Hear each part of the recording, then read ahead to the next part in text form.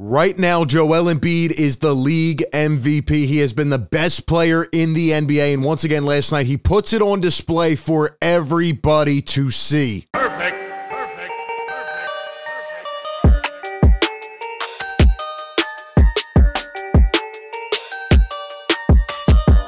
What is going on, everyone? RB here. Welcome into Philly Take with RB. Hit the like button if you enjoy this content. Subscribe by hitting that red button down below. Hit the bell so you don't miss any of the coverage. We are live every single Sixers game, YouTube and playback. If you were not in the show last night, man, you missed a crazy one. The Sixers somehow, someway find a way to yet again erase another improbable deficit. They come all the way back from down 21. A game where it felt like they couldn't get it below 8. They couldn't get the lead below 8. And they finally cut it. They come back and win it in the final moments. Joel Embiid with another game winner. I'm at a loss for words. You know, I was losing my mind last night. When I think about it, when I put it into perspective, you know, we can talk about this game because, yes, it was an awful game. That's the crazy part. It didn't feel like one of those games you were going to win. But this Sixers team pulls it out. Joel Embiid has been the best player in the NBA this year. Quite frankly, I'm tired of all the disrespect that he gets. It's just, it's nuts. I mean, he's just unbelievable. He is unbelievable. Look at this photo, man. Game winner, Joel Embiid, Kobe-esque. We're going to take a look at it. We'll talk a little bit more about this game, how it went down in the final minutes. But man, Joel Embiid has just been absolutely out of this world.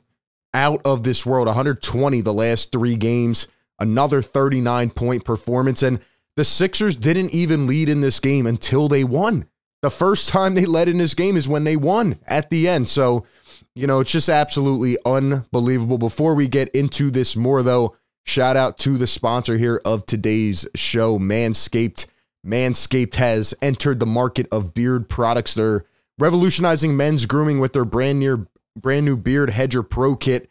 It's a cordless trimmer, has a rotary wheel that gives you 20 different hair cutting lengths with one guard. Yes, you heard that right. 20 different lengths with one guard. It's waterproof, has a titanium coated T-blade that is tough on the hair but smooth on the face, leading to better efficiency. They have all these different products that it comes with, you know, beard shampoo, beard balm, beard oil, all that stuff that helps the overall shape and health of the beard. Their kit has 3 free gifts, you know, beard brush, comb, scissors, all that stuff comes with their brand new Beard Hedger Pro Kit. So if you want to check this bad boy out, go down low to the description, click the link, use promo code PhillyTake upon checkout, get 20% off and free shipping at manscaped.com. All right, man, let's talk about this because, you know, Joel Embiid is absolutely insane. Sixers are now 44-22. They're peaking yet again at the right time. This is like the 3rd time this year that you've really felt like, okay, they're on a run here, you know, and they've won 10 out of 13. They're 1 game behind Boston.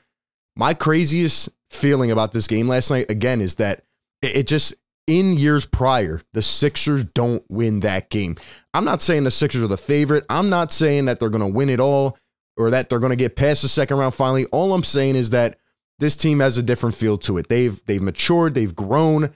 They don't win that game in years past. They won it last night, and really it's because Joel Embiid continues to pull his weight. He's the MVP, okay? I was going to put out a piece about Joel and why he should be MVP and all this stuff. He just made my point even more. He made it 10 times easier for me, man. He made it 10 times easier for me. I mean, that performance last night, I know it was against the Blazers. It was on a Friday night. Guys didn't look interested. You know, Harden and Maxey didn't necessarily have the best games. All right, they didn't necessarily play well, but it didn't matter because Embiid with another 39-point performance, 13 for 20, 7 boards, 4 assists, 2 steals, 3 blocks. I mean, he got, you know, some bench production. You look at the Blazers. I mean, Anthony Simons was absolutely ridiculous last night. Grant, Lillard, all of them. Embiid wills the Sixers to the win. Now, again, Embiid said it after the game. You can't keep coming back from behind and playing like that. But just the fact he was able to do that and win that game when it didn't seem attainable was awesome. Here was the MVP ladder.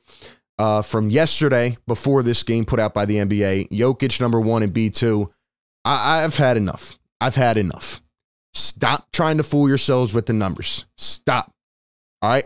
Not taking anything away from Jokic or the Nuggets or what they've done this year. They've had a great year. Jokic is a great player. I'm not going down that rabbit hole. Here's what I'm telling you.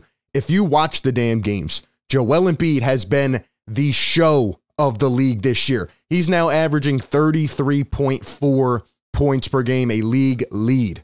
Do you know how hard it is to keep that up? He's a center. He's 7 foot. He puts the ball on the floor, double teamed, and he wins the game. I literally called it on the show last night. I said he's going to get trapped, double teamed. Didn't matter. Even Embiid puts an Instagram post up after the game, says Kobe. That's what it was. That's what it looked like. Rest in peace to his soul, man.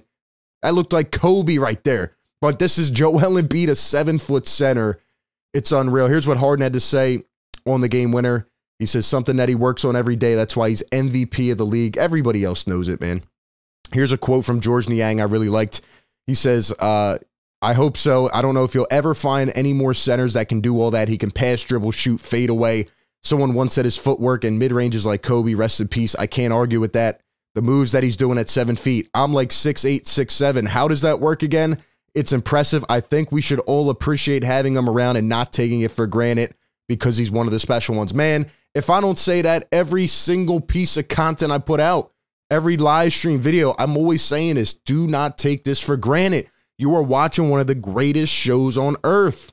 This is Joel Embiid. I'm so tired. Like, I don't even entertain it anymore because it's below that level. You know, Joel, despite what they say, despite how much they hate, he is just unbelievable. Every night, night in, night out, we watch these games. We cover this team every day, and the people are always in the comments, you know, like, you could see it. Like, you can see the growth, the maturity of Embiid. He's a leader, man. He's a leader. That's what he is. Before we take a higher look at this final couple minutes, this breakdown, I want to point out one other thing about this game, because honestly, nothing else matters to me. The Thibault stuff, I don't care. The Sixers got the win on a Friday night in March when they looked uninterested, and they get another game in the win column. They get closer to the 2nd seed. Doc Rivers, kudos to him. Kudos to Doc. He made a big adjustment last night. He doesn't play Tobias. He doesn't play PJ in the final, 5-6 minutes, whatever it was. Sixers come back and win the game. I'm not saying it's a coincidence, but maybe it is. All right, you see what the more efficient lineup is. He kept Niang and Melton in, made a huge impact. Doc has been coaching his balls off the last week or two. Shout out to Doc Rivers. All right, let's look at this these final minutes because this was insane, man. You got Harden with that big shot right there. And then, every possession was just back and forth. And another thing I want to say, too, is that I don't usually talk about the refs anymore because it's regular at this point. It is what it is. Scott Foster did his best to try to make the Sixers lose this game. I'm like Van Vliet right now. Give me the font. All right. Scott Foster had about 6 terrible calls in the final, half of the 4th quarter. It was awful. But the Sixers muscled through it. Great D by Maxey right there. I mean, the Sixers, when they want to play defense, when they're locked in, they can do it. 15-2 run at the end. And, see right there how Joel Embiid came up on that. I tweeted it early on. Sixers were playing drop coverage. Not going to work. I said this against the Mavs, against other teams. You're playing elite guard play. You can't play drop coverage against Dame Lillard. Are you out of your mind? Sixers were leaving guys wide open early in this game. And, they just weren't playing smart. They didn't look interested. They're going to have to, adjust some things come playoff time. And it was tough. There's Nurkic, who, by the way, missed like 4 free throws in the last couple minutes. That was huge. Ball doesn't lie. Those were not fouls. Those were not fouls. And, man, it was nuts. It was nuts. And then they call that offensive foul on James. That's ridiculous. That's ridiculous. Here's where it gets real. After that foul, I'm like, all right, Sixers are not going to win this because of Scott Foster. Lillard hits the step back. You're like, all right, James running a 2-man game. Here's Joel. Maxey was a little bit hesitant in this game. I wish he was a little more on top of it, but look at that. The blow-by speed right there. It doesn't matter. Maxey can do that every time. I want to continue to see him get more touches, man. I mean, Maxey can do it at any point in the game against any defender. Against any defender as well. And then look at that. That was definitely a walk. That was a walk, and they call a defensive foul and one. Nurkic finally hits the free throw. And, this is where it all came down to, man. Sixers end up getting a pair of free throws. Maxey knocks him down. And look at this. This is what I mean. This is what Jokic can't do. Embiid can do it when he wants. Look at that. You see how Embiid came up? No drop coverage anymore late in the game. He came up and said, I'm stuffing the ball right there. Lillard had to go the other way, and what a play by DeAnthony Melton, man. And then I called it. I said, Joel Embiid isolated on an island. I knew he was going to get trapped. I knew they would try to put it in somebody else's hands. It didn't even matter, though. Look at that. Puts him in the spin cycle. Kobe-esque. Unbelievable.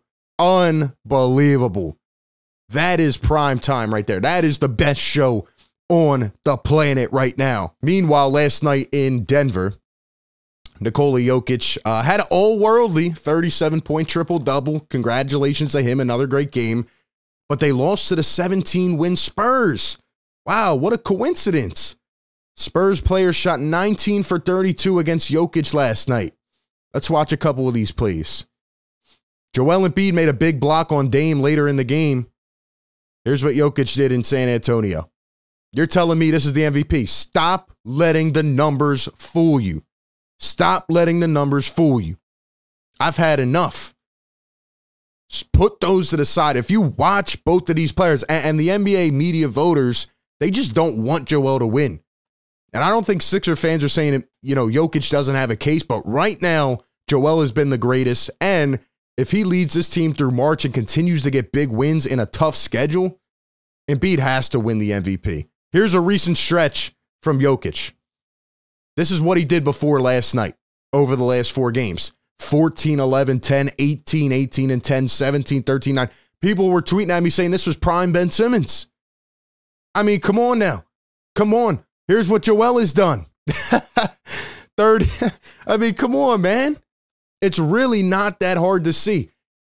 If Embiid doesn't get catapulted up to the top of the list, I already know there's bias, but if he doesn't get catapulted up, it's just ridiculous at this point. We need to stop letting these numbers fool us. I don't care about this. Watch the game. When you give the ball to your guy on the last second and say, go win the game, and he does a spin cycle fade away off the dribble against 2 defenders. He's a 7-foot center. That is MVP play right there. That's cold-blooded, and he gets it done. But those are just all my thoughts. Give me all yours down below in the comments section. Appreciate everybody for tuning in. Be sure to like, comment, subscribe. And with that being said, I will catch you all on the next one. Peace.